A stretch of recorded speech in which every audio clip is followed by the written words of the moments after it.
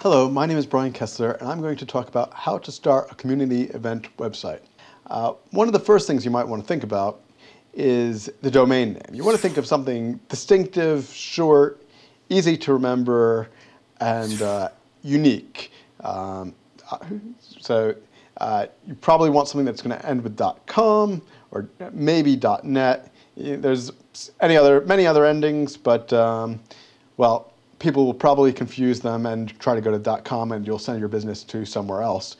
It's very fashionable to drop E's out of names, like Flickr without the E is a very popular website. It's very much about your imagination. Try to come up with something short and catchy. The next thing you have to figure out is where do you want to host it. And there are various services. One of the services I like to use is called freehostia.com.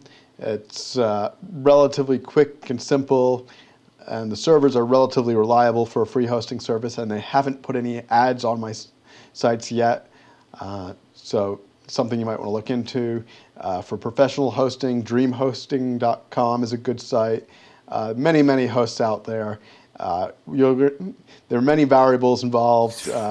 Today's modern websites, you're going to want to use some sort of a server-side scripting language, such as PHP or ASP, in order to have a dynamic website rather than the static sites of yesteryear where HTML was enough.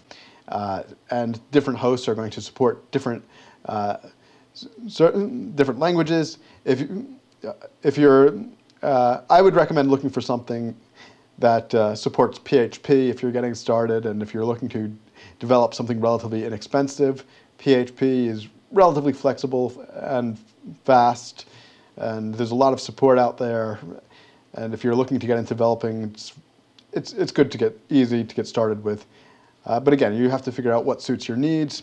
One of the things you might want to think about is also whether you want to use software that already exists, open source software for running a forum or a content management system.